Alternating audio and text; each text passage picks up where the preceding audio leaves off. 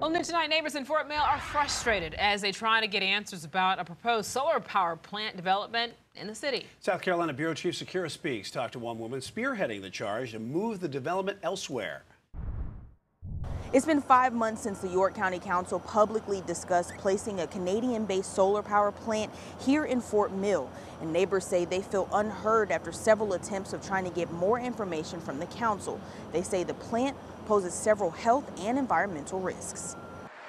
We don't want to see our neighborhood go down because of manufacturing of toxic chemicals and whatever else they're going to be using to make these panels. But now, Allison Dilworth fears her quiet neighborhood may be threatened by a proposal to put a solar panel plant in their backyard. We've heard that they're going to be using 1.2 million gallons of water a day.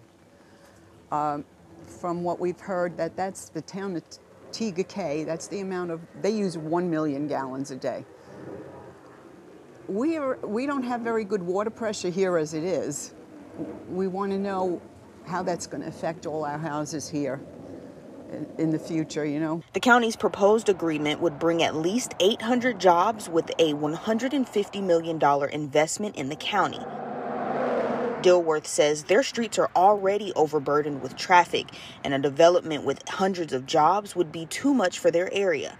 She and another woman created 2 petitions in opposition of the plant. Both have gained over 800 signatures. We're thinking about renting some buses to go up when they have this meeting.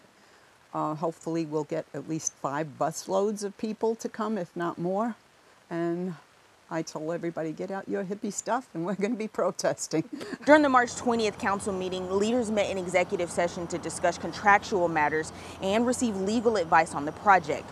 Neighbors say they are preparing for a second reading in the September council meeting, but a county representative says there's no date set yet for another discussion. For now, reporting in Fort Mill, Sakira Speaks, Queen City News.